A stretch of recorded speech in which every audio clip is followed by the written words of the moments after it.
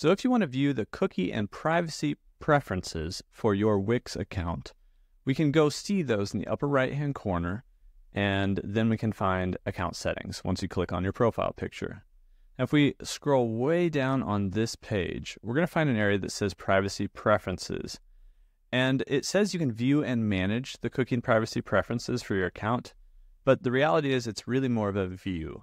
So we can click Manage Preferences, but what that does is it takes us to what is essentially the privacy section of the Wix backend, right? The Wix website. And it tells you basically that, depending on how you use Wix services, you have the right to request or receive a copy of personal information, etc. And so you can read through this to understand what your rights are and what you need to do, because you have to fill out an online form or send a request to privacy@wix.com to really manage, quote unquote, your preferences.